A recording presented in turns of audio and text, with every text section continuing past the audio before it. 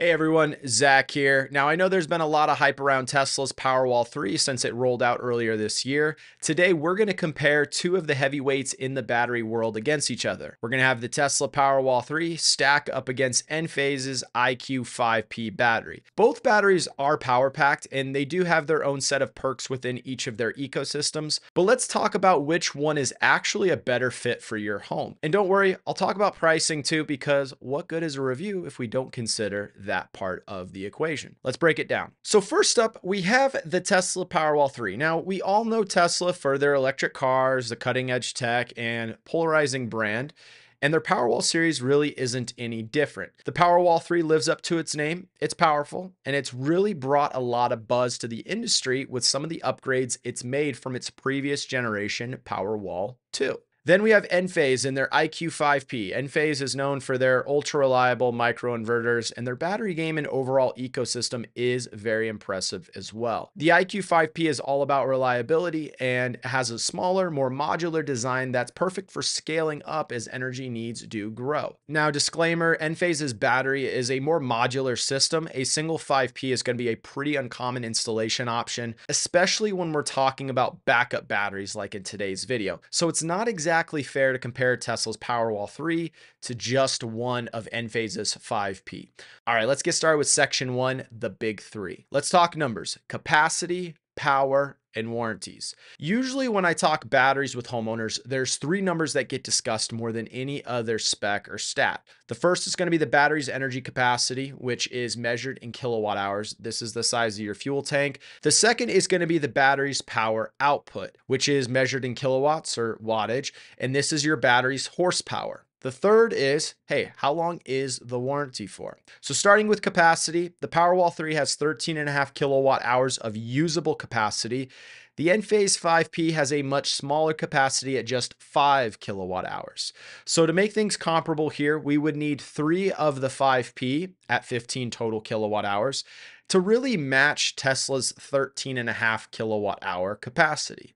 So 3 5Ps gets us right in that same range as a single Powerwall. Tesla does get a bit of an edge here since it statistically has the larger capacity. All right, now moving from capacity into power output, the Tesla Powerwall really impresses here at a continuous 11.5 kilowatt output for just a single battery unit. Now for reference, this is 48 amps at 240 volts. So this is enough to charge an electric vehicle, start an AC unit. It really has a lot of horsepower to back up your entire home. While the Enphase 5P has a continuous output of 3.84 kilowatts, which is 16 amps at 240 volts.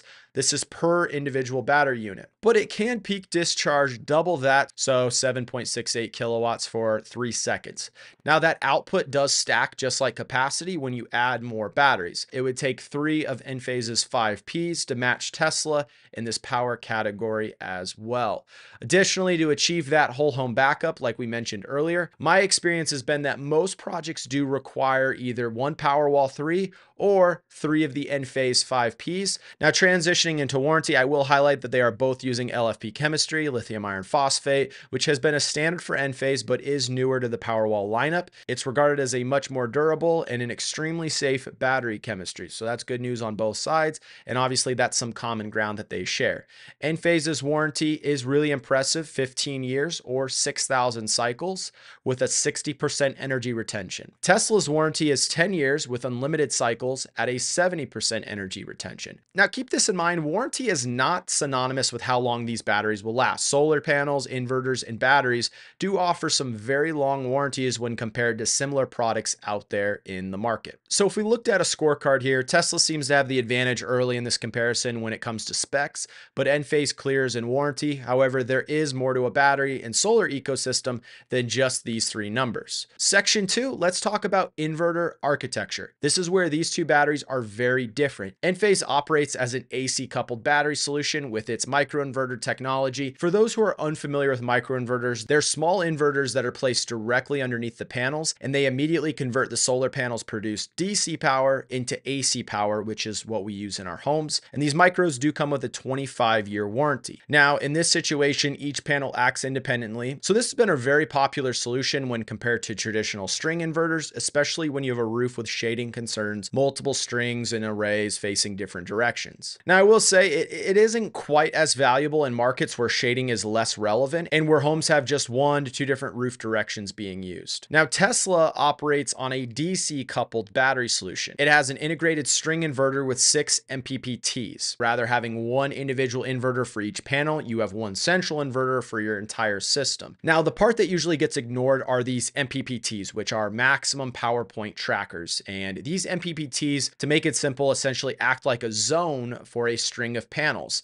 allowing that zone to operate independently. This is pretty similar to the concept of microinverters or even power optimizers, where you eliminate that Christmas light analogy. If one Christmas light fails, then the whole string of lights won't work. And for solar panels, it historically was if one panel fails or is shaded or underperforming, then all of the panels will suffer. Now, MPPTs really help make this positioning obsolete. So while you wouldn't have panel by panel optimization, you would still have a very viable solution. And then as far as inverter warranty for Tesla, since it's integrated in the battery unit, it has the same 10-year warranty. Now, a popular argument for microinverters has been that you don't have one central critical point of failure for your inverter. Additionally, a popular argument for a central inverter is while you have one central point of failure, it's also a more simplified technology and has less overall points of failure. So there's arguments on both sides. Both inverters show an overall efficiency of 97-98%, all things considered. They both do their job very well. It's purely a situational based argument in my opinion. My experience with both Tesla and Enphase's inverter systems has been fantastic. So the winner here would really depend on your specific situation and your energy goals at the end of the day. Now, this is going to take us to section 3, where we're going to talk about software and overall ecosystem. Software is very important with any piece of technology like this because this is going to be your user experience with the product. It's an extension of hardware, and over time,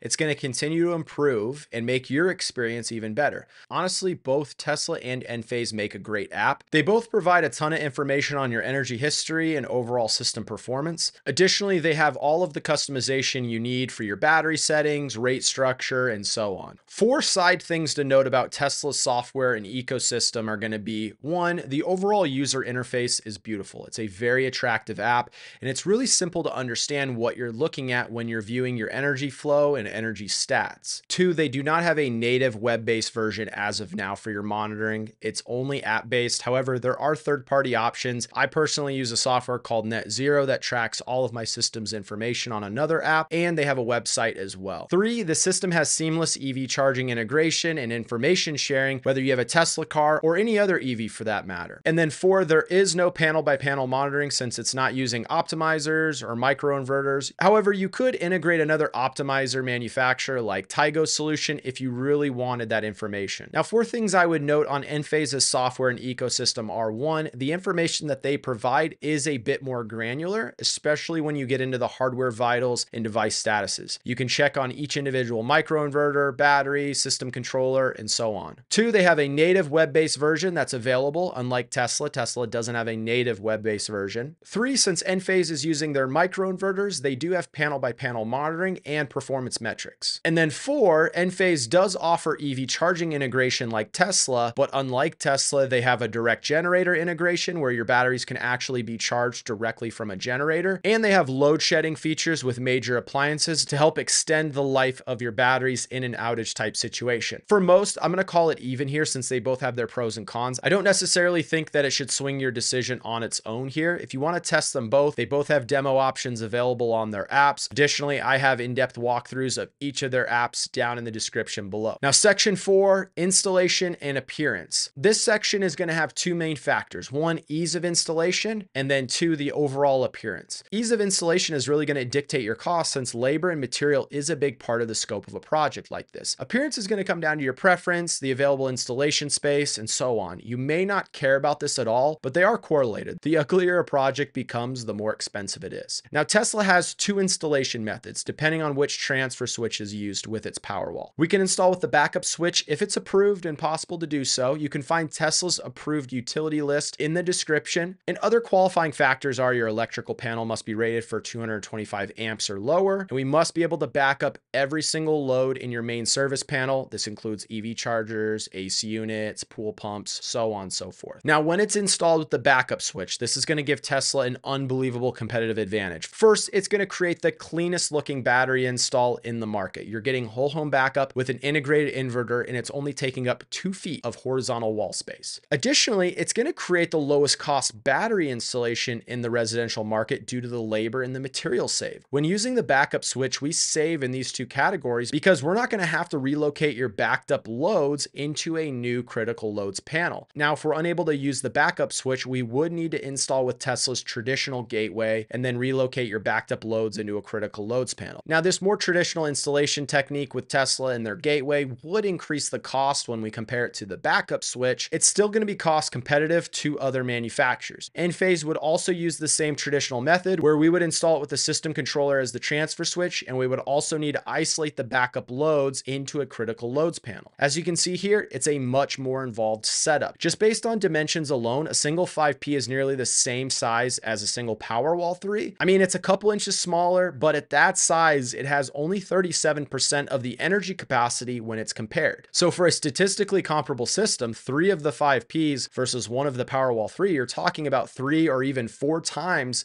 the amount of wall space that's required. I mean, this might not even be an aesthetics argument. This could be physically impossible to fit. I bring this up because depending on the space that you have or the footprint you want from a system like this is worth noting before you get surprised on install day. Tesla wins here, and it's not even fair when the backup switch gets involved. Section 5, we're going to talk about cost and value. This is a perfect segue into our last section, which covers estimated cost and overall value. Just like we discussed on ease of installation, when the backup switch gets involved, Tesla really has separated themselves, and cost is no different. Since total cost is dictated by more than just the cost of the battery alone, the entire project scope comes into play. It's not unlike any electrical or construction project. And really, to clarify with these figures, I'm going to use round numbers specific to what I have seen in the US residential market for not only myself, but also a range of competitors, including Tesla directly. This is not a representation of one specific installer and their pricing. This is also assuming the system is being installed with solar and it's not just a battery add-on system. It's also really important to note, since one Powerwall 3 and one 5P wouldn't be a fair fight on paper, we are comparing one Powerwall 3 to 3 of Enphase's 5P batteries, since those will line up more closely in overall performance. Now, with Enphase and 3 of their 5P batteries, you'd be looking at an installed battery cost range of around $18,000 to $21,000. After your federal tax credit, this would put you around your $12,500 to $14,500 range. If you really like Enphase but not the costs associated with it, you can obviously opt for less than 3 of these units and then scale up over time. The first unit is by far the most expensive due to all the associated parts, labor, and wiring required, whether you have 1 or 4 batteries, for example. 2 of the 5P is usually the industry's recommended starting point when considering a backup solution, so we certainly have a range here. Now, transitioning into Tesla and their Powerwall 3, you can expect the installed cost to range in the $13,000 to $14,500 range. This is with the traditional method of installing with a gateway, critical loads panel, and so on. This would get you right around that $10,000 mark post-tax credit. Keep in mind as well, this includes your inverter system since that's all integrated. But here's where things really change. When you introduce that backup switch method of installation,